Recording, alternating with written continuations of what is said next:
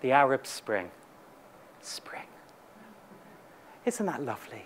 The sun's shining, flowers are blooming, you know, all so lovely. And it makes people feel incredibly warm about it, so that when they poll on the Arab Spring, and they do poll on the Arab Spring, it never ceases to amaze me how many people think that it's a positive process. They say this is a process of renewal, rejuvenation.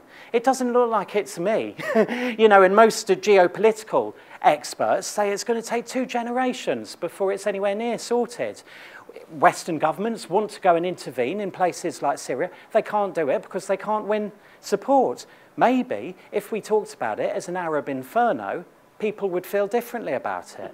It's a different metaphor that fundamentally leads people to different outcomes. If you talk about the financial storm, was it really an act of nature? Or was it the fault of greedy bankers, timid regulators, and scared politicians?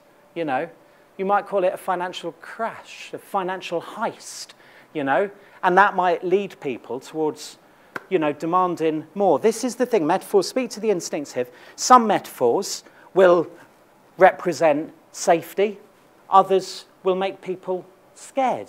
There's all sorts of metaphors that make people scared. George W. Bush consistently used fire metaphors during his presidency. Some metaphors will make people angry. And so the vermin metaphor that you see all over the place, the vermin metaphor which we know appeared in, you know, the Second World War with the Jews described as snakes, in the Rwandan conflict where the Tutsi were described as cockroaches. And this is, of course, why it was so controversial when David Cameron talked about a swarm of migrants at Calais. These are disgusting metaphors that lead people to think that they should be exterminated. This group of people should be exterminated. Ultimately, that's where the path leads. People don't think about them as human beings, particularly when reinforced with imagery over time. Rather, instead, they think of them as vermin to be dealt with. Some metaphors can rouse a feeling of disgust. And so if we talk now about the foul stench of betrayal that you have in the Labour Party at the moment, the foul stench, you might actually make a lip curl, you know. There's, when I sent the proofs of the book out to a few professors, like whilst I was writing it, and one of them was a professor of rhetoric who specialises in metaphor, and he scrawled at the top of the draft, he wrote, shit. And then he wrote underneath it, this is a good metaphor too.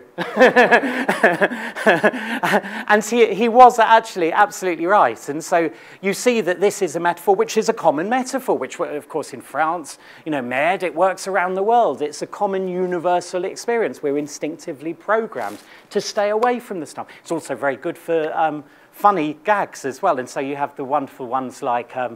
is it Dennis Skinner? Dennis Skinner said about Blair and Brown, they were 2 cheeks of the same arse, you know, putting people in mind that the whole New Lager project was shit. You know, you had, what was the other one? Boris Johnson talks about how Ed Miliband emanated from the bowels of the trade union movement, saying Ed Miliband was shit.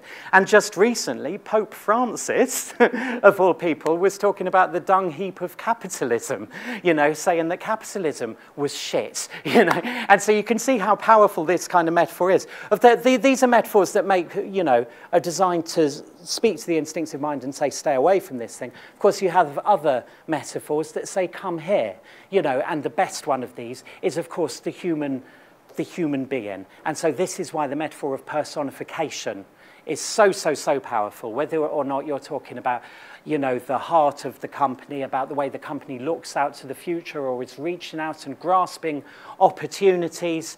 These are great metaphors. And research, fMRI, imaging, brain imaging, shows that when you use these words like reaching out and grasping opportunities, the part of the brain that deals with those actions literally lights up. And so you're literally getting into people's heads when you use this kind of language. So these are great metaphors.